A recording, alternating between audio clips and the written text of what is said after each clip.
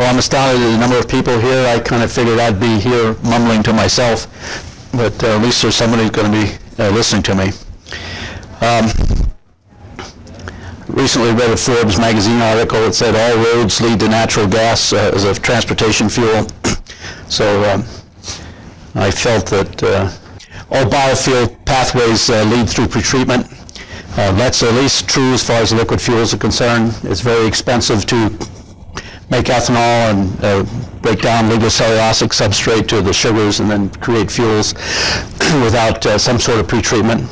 Enzymes are expensive. Also, pretreatment has been used for animal feed improvement. In the 1930s, the German scientists developed ammonia treatment. It's commonly practiced throughout the world, where you inject ammonia onto grass straw and substantially increase the efficiency of the rumen. Breakdown of ligocellulosic materials. Unfortunately, it's not practiced in anaerobic digestion, but it can considerably improve anaerobic digestion. Anaerobic digestion typically only reduces 50% of the substrate to gas, and maybe do better at a longer solids retention time, but at reasonable detention times of 20 days, that's about the best you're going to do. That results in substantial quantities of undigested material that can be used as bedding material. A lot of it can't be used for much other than composting it, which is another waste of energy. There's been a lot of articles written on biomethane potential as a function of the substrate characteristics. This is one of the latest ones that was recently published in Environmental Science Technology. It had R-squared values up exceeding 0.9. The important point is that there are certain substrates that result in the production of significant quantities of methane gas, and there's other substrates such as characteristics such as lignin and crystalline cellulose that do not break down easily. Lignin doesn't break down at all in an anaerobic reactor. Crystalline cellulose will break down slowly. There's been a lot of pretreatment technologies being developed, mechanical devices, solvent fractionation, chemical dilute acids is the preferential pretreatment technology today. Steam explosion is a preferred technology for softwoods. And there's ammonia fiber explosion, which actually is not extensively utilized, but it has some of the best characteristics. So what's important as far as pretreatment is concerned, the conversion effectiveness is the primary consideration. Processing time is also important. Dilution, how much water do you have to add to the process, and that's going to increase the downstream reactors, the size of them, amount of energy used, chemicals used, the loading, and whether you can recover those chemicals or not. In most cases you can't.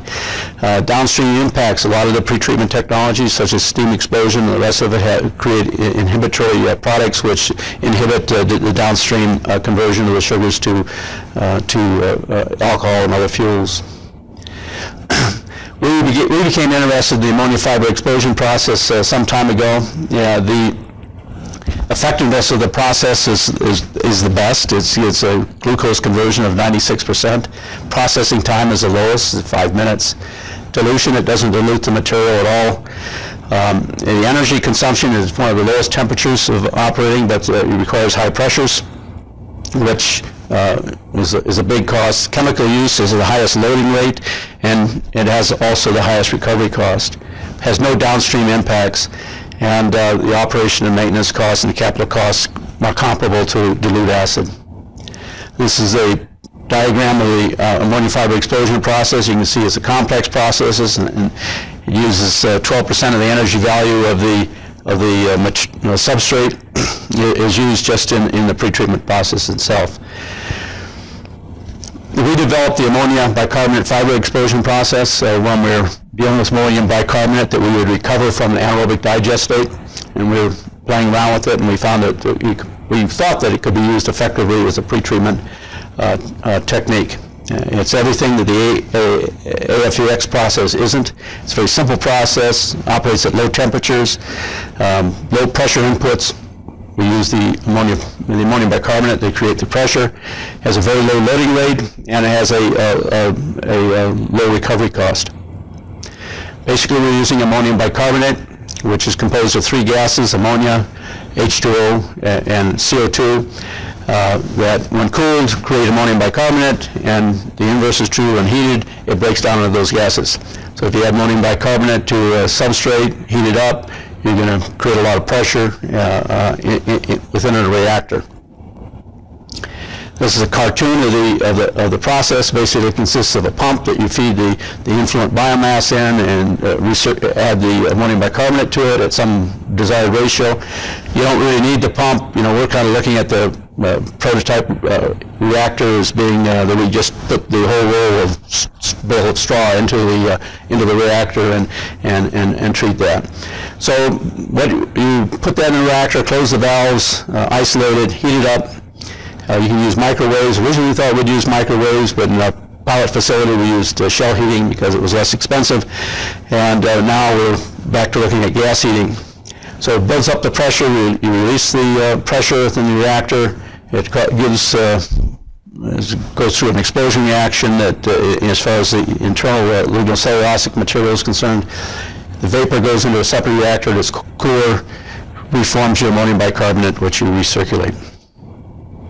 We looked at treating manure solids direct off a screw press in a dairy, and grass silage from the same dairy.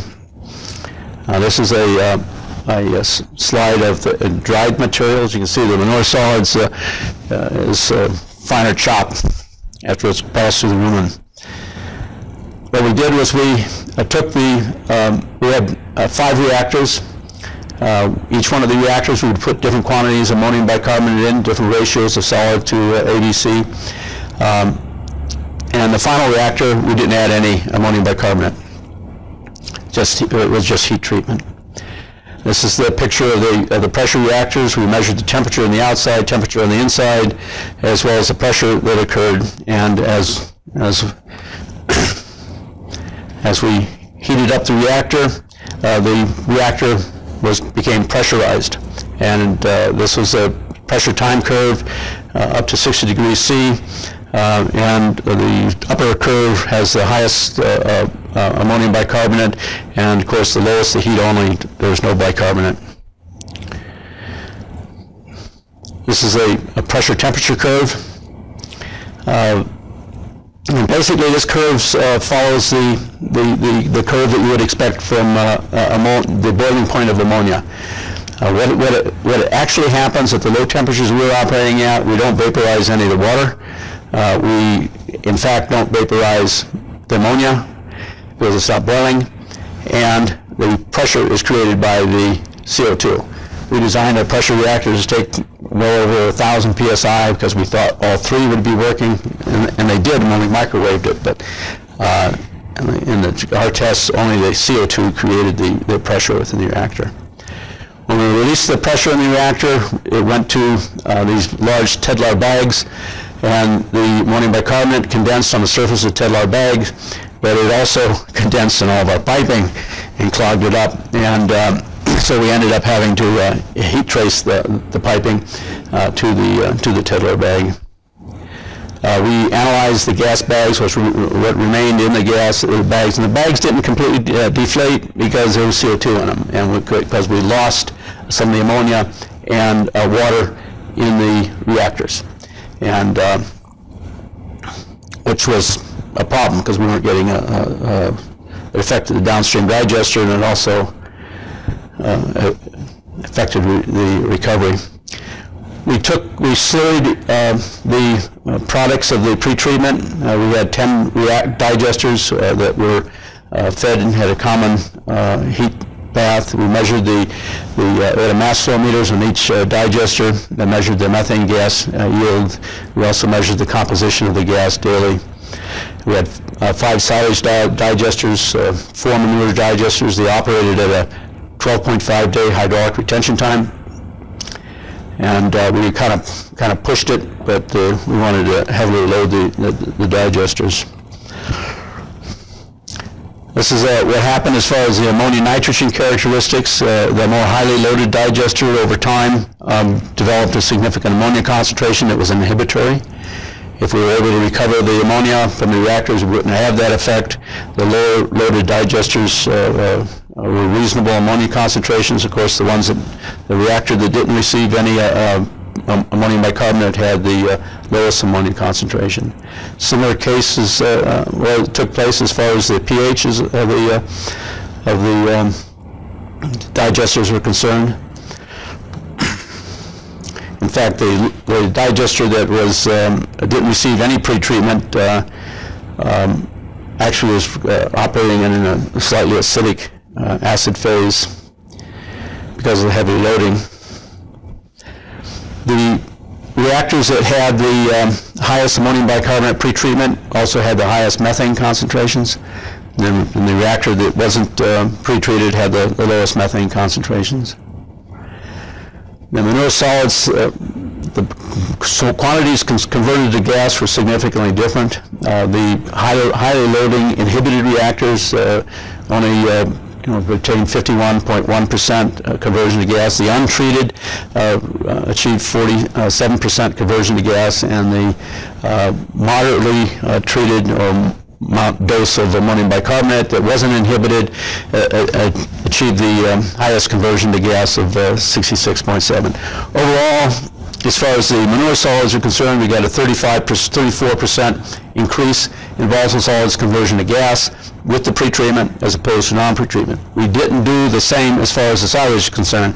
I don't have the silage information here, but the silage we got 14 to 16%, about half of what we got the manure solids. And the reason we believe that occurred is because the silage had a certain amount of crystalline cellulose in it, and our pretreatment process allowed the breakdown of that crystalline cellulose.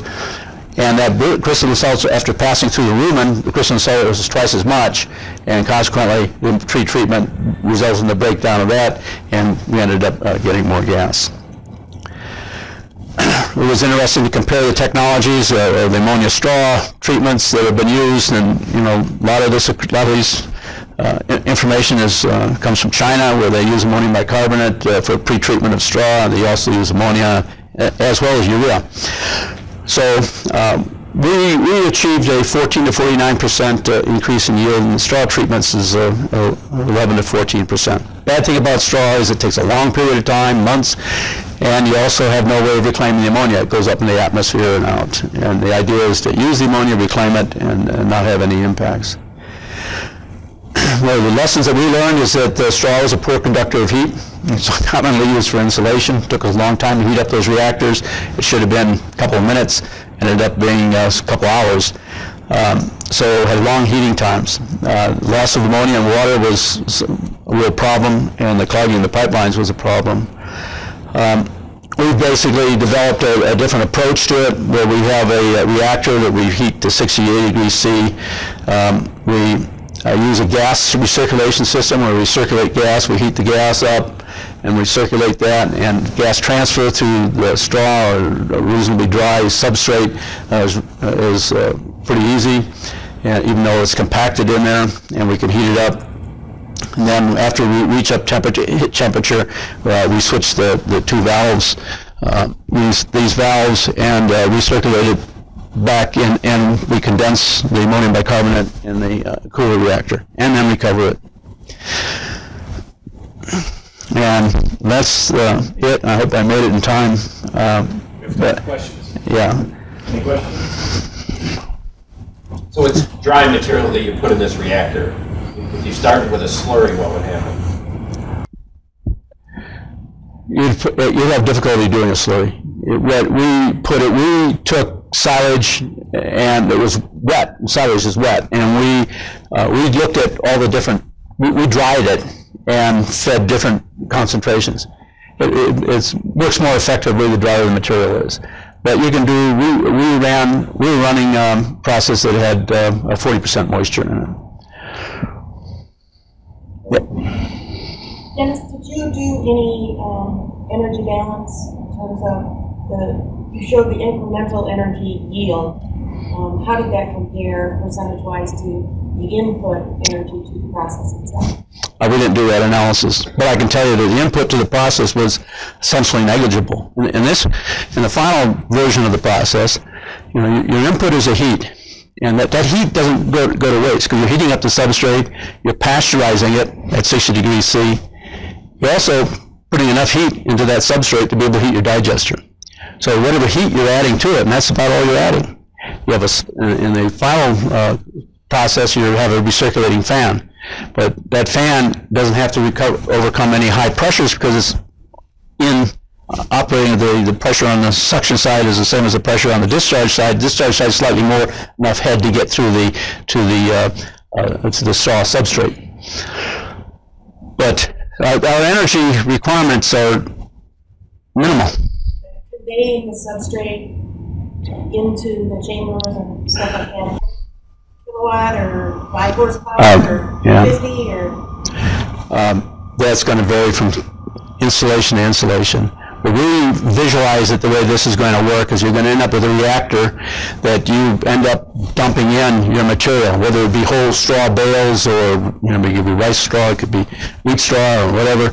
You just drop those into the reactor, close it up, heat it up, release the pressure, and, you know, it pre-treats it. Your yield can be significantly greater.